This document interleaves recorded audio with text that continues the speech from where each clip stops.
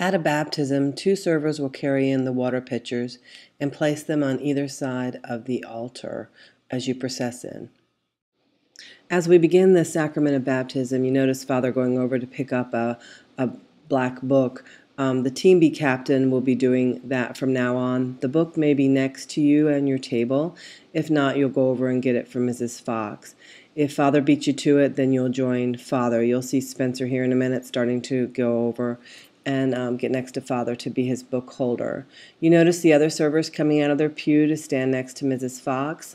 The other Team B server that's sitting next or over by the priest will pass behind the altar, bow, and join the other servers over by Mrs. Fox. You'll see Spencer taking gentle direction throughout the tape from Father.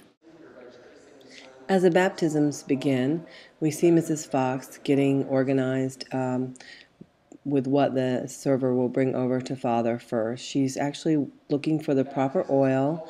These are the same oils that are stored in the ambre, which is out by the baptismal font as you come into church. So the server's going to put a towel on their arm and hold the glass jar cupped in their hands, and the towel is just for Father to wipe the oil off of his fingers after he's used them for the baptism.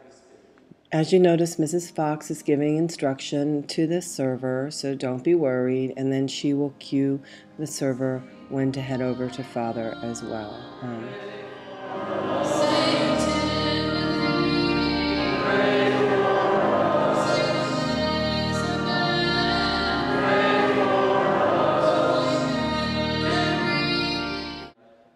As you notice, Spencer is relocating himself so he can still be accessible to Father as Father moves around to do the different things that are done during baptism. And now one of the servers will be bringing over the oils. Just position yourself as close to Father as you can, and you will remain with Father until he finishes, and then you'll take the items back to Mrs. Fox. You'll notice Father is now calling for the water, so the two servers who brought it in will come, get the pitchers, and pour the water into the baptismal font, although there'll still be water there. Then Father will give it another blessing. When these servers finish their pouring, they're going to walk together and place the pitchers on the credence table in the back, and then they will join the other servers. So this is a wonderful chance and opportunity, even if you were baptized as a child, to give thanks for the person who helped bring you up in the faith. We ask for your blessings with your Son on the water of this font. May all who are buried with Christ in the death of baptism rise also with him to the newness of life. We ask this in the name of the Father, the Son, and the Holy Spirit. Now this should sound familiar. This is our creed, and this is why during baptisms, after the baptisms are over, we start immediately to set the altar, because we do the creed and the prayers of the faithful inside the baptismal sacrament, and so we don't have them as a separate entity on baptisms. So again, once the baptism is over, Father's going to call for the offertory, which is when we set the altar and get the gifts. This is our faith. This is the faith of the Church. We are proud to profess it in Christ Jesus our Lord. Amen. Please be seated.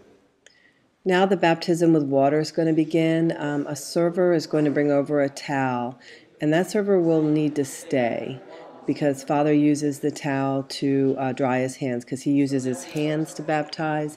He doesn't use a shell scooper or a device to pour over the child's head. Again, here's Luke with the next set of oils, waiting reverently for Father to finish, and then he will return those items to Mrs. Fox when he has finished as well. Those were the places that this church was anointed.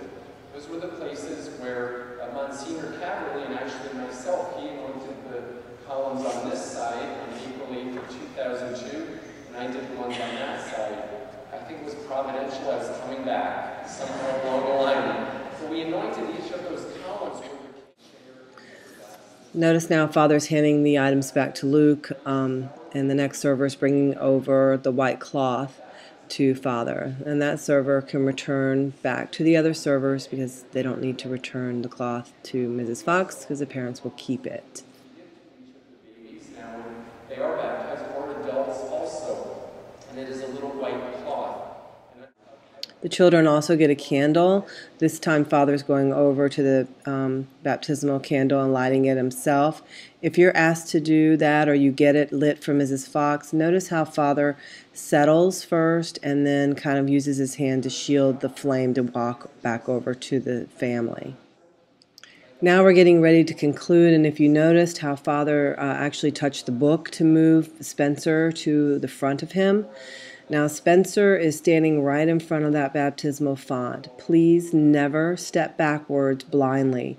If he felt he needed to move back, he should look back before he moves so he doesn't run the risk of bumping into the baptismal font. Great job, team.